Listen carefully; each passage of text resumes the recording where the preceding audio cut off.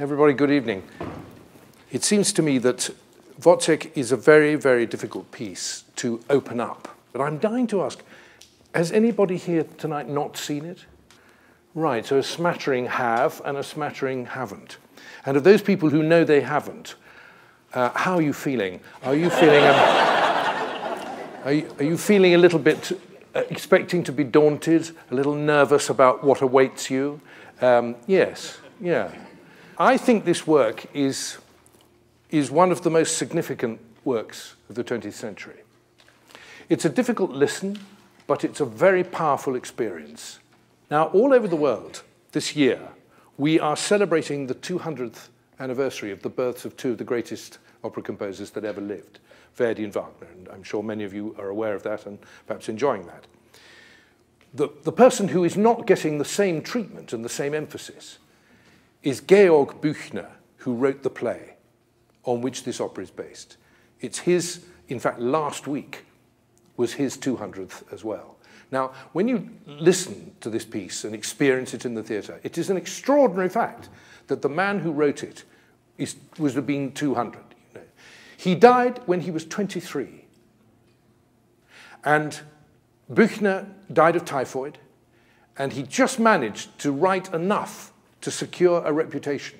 Woyzeck was the last play that he wrote, but it was years later, in the 1870s, before anybody tried to do something with what he'd written. And I think this is so important part of understanding something about it. And you will have noticed that I've referred to his play with a different pronunciation from the one that we all use. He wrote a play called Woyzeck, W-O-Y. But for years, until the end of the 19th century, nobody looked at his plays. Another of his plays, by the way, is Danton's Death, that was played at the National Theatre a few years ago.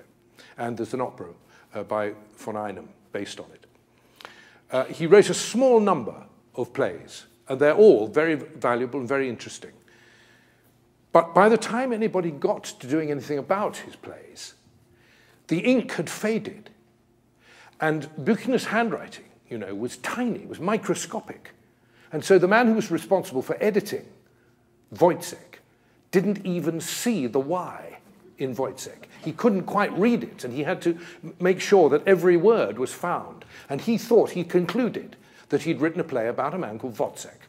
And that's what he printed, and that's what Berg saw, and that's what we call it. But actually, it should have been all along Woyzeck. But in 1914, this play was shown for the first time in Vienna, and Berg was there. And Berg said, well, somebody's got to write an opera on this. This demands music. Now, who was Wozzeck? Well, he was a soldier.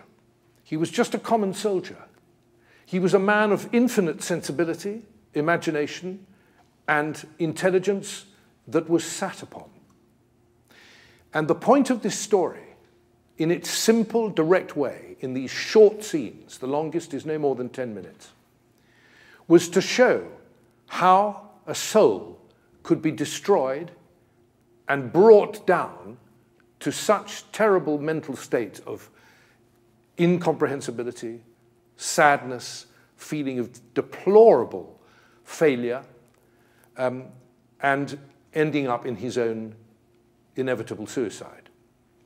Wozzeck was a common soldier, but by the time the opera begins, he had had for some time a relationship with a girl called Marie. They'd had a child. They're not married. He has hallucinations. He has a very, very fantastical imagination. He sees mysterious meanings in the most simple things like a sunset. In order to cope with his life, he tries to earn a little bit more money. In the first scene, we see him with his captain, the Hauptmann, and he has to look after the captain. In the first scene, he's shaving his captain, it's part of his duties, and they're sort of talking, and he doesn't say very much to begin with, but when the captain starts taunting him that he's had a child born out of wedlock, he starts building up inside him that he wants to be able to talk about it, to speak about it. Okay? And he said, I'm sure the good Lord wouldn't think the worse of me if my child hadn't been baptized. I mean, didn't he say, suffer the little children to come unto me? And the captain is very put out by that. What do you mean? What sort of answer is that? How dare you quote scripture at me? So he bursts out into this wonderful passage, and he says, poor folk like us, wir arme Leute. Arme is the German for poor. You see, my dear Sir Captain, it's money, money. We don't have money. How can we look after a child of ours and make them moral if we can't afford to put proper clothing on them? He says, I would love to live as you do and have a lovely silk hat and a gold chain and perhaps some, glasses if we needed them. But it's not like that. It must be so wonderful, sir, to be virtuous. And this word virtue, Tugend, very strong, beautiful German word. Yeah? But I'm just a poor chap. I don't have a chance. I think that me and my like, if we ever get to heaven, we'd be put in charge of helping with the thunder. It's a brilliant image, that. Brilliant. And the word thunder, he thunders it out in the captain's face. And the captain is incredibly upset that somebody's trying to get back at him. And he's never imagined that Woyzeck could say this sort of thing. Okay? So let's just do the bar of the arme Leute. With the four Yeah, with the 4 notes. All right, Jim, the 4 trombone notes. Wir arme Leut, sehen Sie, der Hauptmann hält, wer kein Geld hat.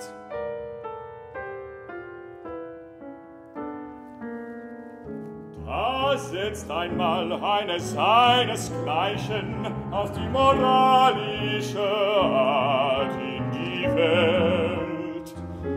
Man hat auch sein Fleisch und Blut. Ja, wenn ich ein Herr wär und hätt einen Hut und eine Uhr und ein Augenglas und kein vornehm Reden, ich wollte schon tugendhaft sein. Must be nice to be virtuous. Es muss was Schönes sein, die Tugend, Herr Hauptmann, aber ich bin ein armer Kerl. Unser Eins ist doch einer unsinnig in dieser und der anderen Welt. Ich glaub, wenn wir an den Himmel kämen, You'd have to do the thunder.